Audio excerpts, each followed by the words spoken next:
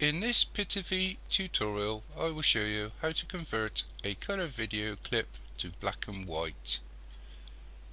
I've assumed you have a basic understanding of editing in Pitivi. A link to my beginner's tutorial is included in the description below for those that don't. Other tutorials can be found in my playlists.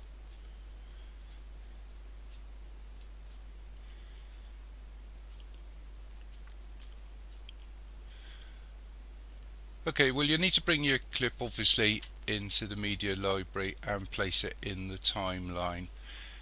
Then all you do is simply come up to the Effects Library tab here, left click on it, and what you're looking for is sort of this is divided into sections. This is A and you're looking under B, and what you're looking for is something called Balance Video Balance.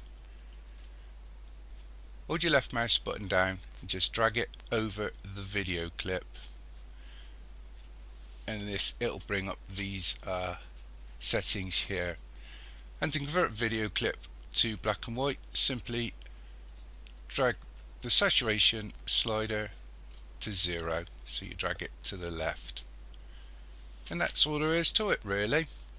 You can now go ahead and render your video. The only thing you can do is keyframe changes if you want, but I shan't go into keyframing, and this is just a very simple tutorial.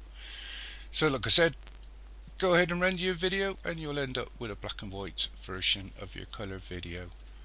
Hopefully that's helped somebody. Thank you for watching. Cheers.